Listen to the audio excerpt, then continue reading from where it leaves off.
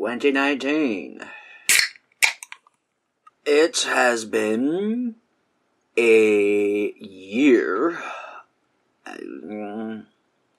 Since is now the tradition, we've done this for 5 years, where I just ramble about the year as a whole, and just kind of share my experiences and the future of the channel, and so forth. Odin needs a break. This year was just, it wouldn't have been so bad if I was not doing everything I was doing. I did a book, I was trying to maintain the channel, which is usually where my limits are. But I was also going through a lot of medical bullshit. A lot of doctor's appointments, a lot of screenings and lab work and osteo and cardio and just pretty much everything and anything. I don't recommend having chronic illnesses. It's not fun at all. But it was a lot, and I set myself to do things that I usually do. Having everything like that compound together is just too much. So, yeah, I had a lot of great opportunities. I was doing a little bit of traveling. I was helping out a friend move, and I got to see the Midwest again, which was nice. I had some opportunities to work with people, met some cool people, kept engaged with people that I knew from last year, and just had general shoot the shit. But it also was not a great year in general for just things. I felt like I was stagnating.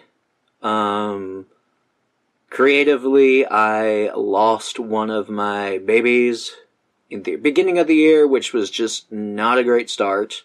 And I haven't had time to get over it, per se, to mourn, really. So, I don't know, I just feel like I haven't been able to be in the present.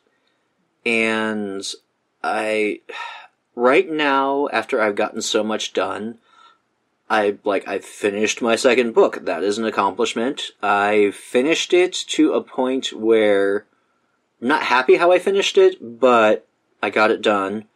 And I'm probably going to revisit it later. But since I got that done, I've got a lot of other things done. I'm just very hesitant to do more projects. Like, there's some short stories that I wanted to put in for publishing that I just cannot bring myself to do. Right now, I'm in a very, very creative mood that I just want to create with my hands. I just want to do things. And that kind of bleeds into YouTube because I am finding it difficult to maintain the videos as well as creating, because I'm no longer really creating for myself, if that makes sense. I'm creating, and the videos themselves are the real hiccup to it all, because I really don't enjoy editing, which everybody says editing is just part of the job, but it's just, to me, it's like pulling teeth. So, to feel like doing something creative and then feeling like, oh, I should record this as a tutorial, kind of pulls from the enjoyment of the project. So, what I am thinking about doing, I'm not quitting, and I'm still going to do regular tutorials, but what I'm kind of thinking is doing a bit more live streaming, which I know I say that every year. But when I am just, I'm thinking of just turning on the camera, chilling out, and just hanging out with you guys, and just making a project. Just not showing my process a little bit, not necessarily teaching, but if you had questions, I'd answer the questions. And just generally hanging out, because I feel like this disconnect between you guys and what I'm doing as a project. Like, I'm creating this content, and it's like, okay, next video, okay, next video, okay, next video, and I don't really get the chance to, engage, I guess is what I'm trying to say. So, I'm gonna try that. I'm gonna ease back. I'm gonna do the videos how I, normally how I would do them, but I'm probably just going to not post as often, and then just do more live streaming and seeing how that goes on. Because I know I have a lot of projects. I've been getting into bead embroideries, and if you're in the Facebook group, you'll find out what I've been doing. So I'm probably going to do those live. Like, I'll probably do one just to see what the design is by myself, and then just post up, be like, hey, this is what I've been doing. I have this mountain of repairs and tear-ups that I need to get through, which I think would be kind of fun for us to, like, if you have your own things you want to tear out, your own projects that you want to finish, that would be a good time to do it, and it's just going to be nice and more chill, and without that, I don't have to edit. So I'm thinking that I could still have that creative outlet and still have that engagement with you, and still be able to grow the channel. In terms of my writing, I'm not sure what I'm going to be doing this year.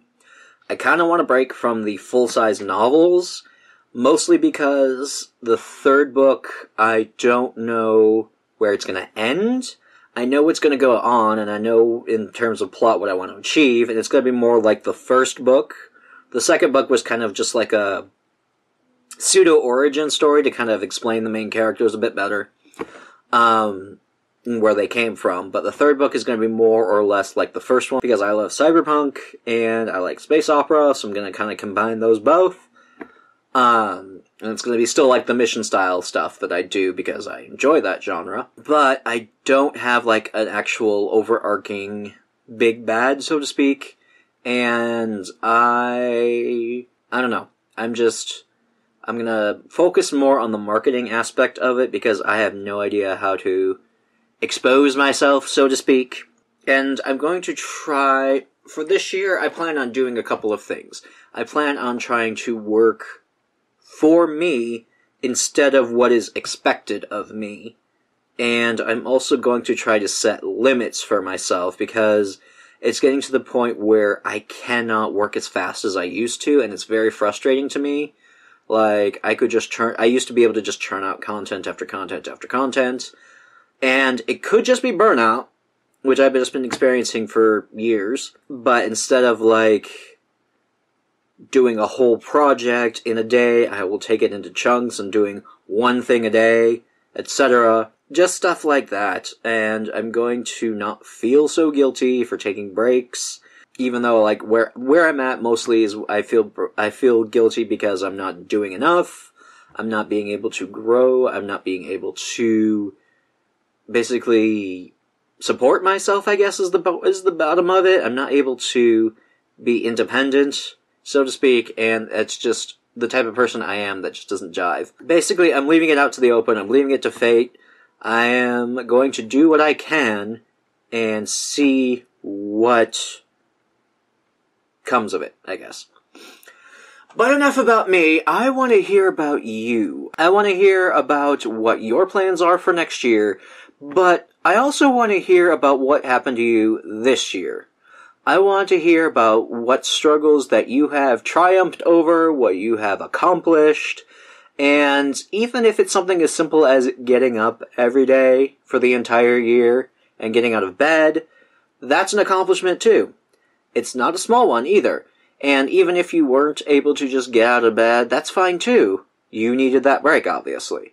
So, I don't know, just tell me what your plans are, what you've been going through, what achievements you've made, what hurdles that you've utterly smashed, and let's just kind of appreciate what has been going on that we can, those successes that we had full control of, and we're just able to, you know, just kind of take a moment to be present, instead of having to be like, oh, I'm not at a place I want to be right now, I'm thinking about the future, I need to work for the future, I need to keep going, because this is a very hustly culture we're living in right now, because a lot of the things around us are just not great environments to thrive in. Like, the people are just too busy because they have to survive, and we forget that there are things that we have survived, we've gotten this far, so